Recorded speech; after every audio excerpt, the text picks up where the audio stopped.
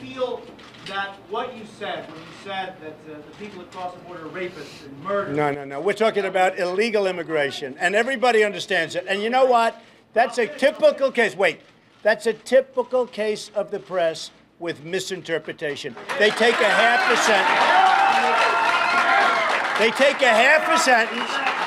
By the way, they take a half a sentence, then they take a quarter of a sentence, they put it all together. It's a typical thing. And you're with Telemundo, and Telemundo should be ashamed. And I'll tell you something, what's really going to be fun? I'm right now suing Univision for $500 million, and I want to tell you, we're going to win a lot of money because of what they do.